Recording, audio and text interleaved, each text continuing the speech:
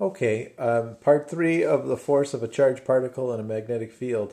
I want to just talk a little bit more about what happens when they do go in circles and in spiral paths. Okay, so if we do have, say, a field this way, by this time I'm hoping that you know that that's a field going into the paper. And here comes a positive charge. Then the first thing it's going to feel when it comes in here is it's going to feel a force up. So that's going to cause it to go up. And then, to the top of the page at least. And then it's going to feel a force that way. Yeah, that way. Then it will feel a force down. And so on. So it might curl, it might leave the field, but depending on speed, it might curl around. And it will go in a certain radius, r. And so that's circular motion. So let's apply some circular motion. It's A equals F naught over m.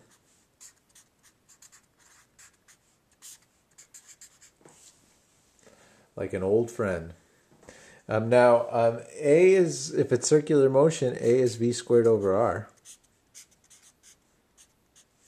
And since it did enter perpendicularly, I'm going to say that the only force on this right now is Q V cross B. And then divided by M. The net force is the magnetic force.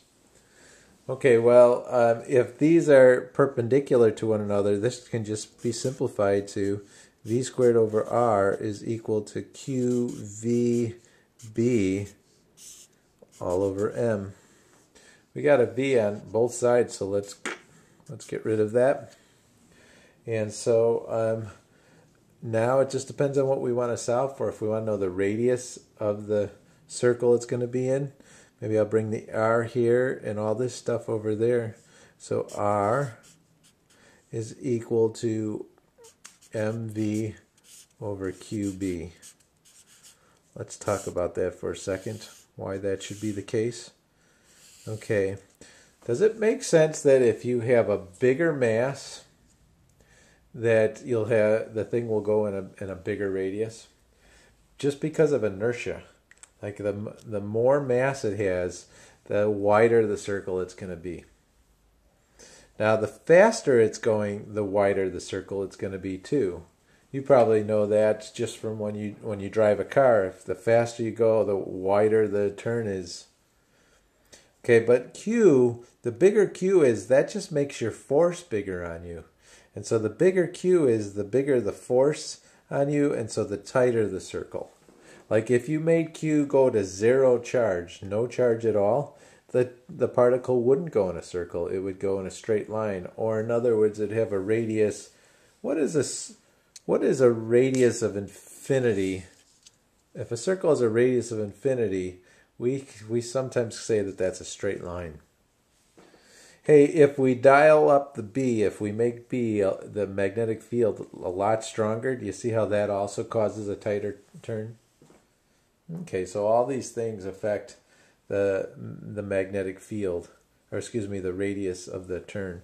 Now, you're not always solving for R. Sometimes you're solving for V. Sometimes you're solving for M. But you always start out with this equation, and it's just a real quick derivation. Okay, just one more thing then. This is going to be a short video, but I just want to comment then about that helix again. So I don't know if you caught that before, but here comes a charged particle. We'll have it go this way again, and if B is this way, that's B. It's only this part of V that's gonna. It's the perpendicular part that is going to cause it to have a force. And so let me put my thumb in the direction of I'm only going to use the perpendicular part. And B is that way. So it's the first thing it's going to do as it comes in, here comes like that, it's going to get pushed down. Would you agree? Pushed down. So it's coming in like this, and it's going to get pushed down. Now the next thing it's going to do, if it's heading down, and if it's heading, it was heading this way, and then it gets pushed down. The next thing it's going to do is if it starts heading down, is it's going to get pushed that way. Yeah, because the field is still that way. So that's going to get pushed that way. Now if it starts heading that way, then it's going to be pushed up. And so it's going to go around in a circle like this. But this part of the V is going to carry it along. And so it's going to go like that. You want to know how fast it's going to go in that direction? I'll tell you how fast it's going to go in that direction. If this is theta, it will go V cosine of theta in that direction. That's how fast it will go to in the x direction. Okay. If you want to know about the radius of the circle it's going to go in as it does that, the radius of the circle is going to be, just apply A equals F net over M.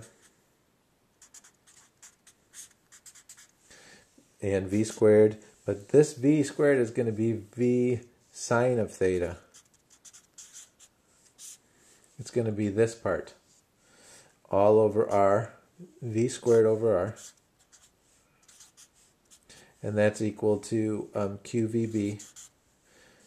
Now the V that matters here is going to be V sine of theta times B. All over R. All over M, rather. Okay, so that's the math for that. All right, so that's all I have to tell you. Short videos. Bye.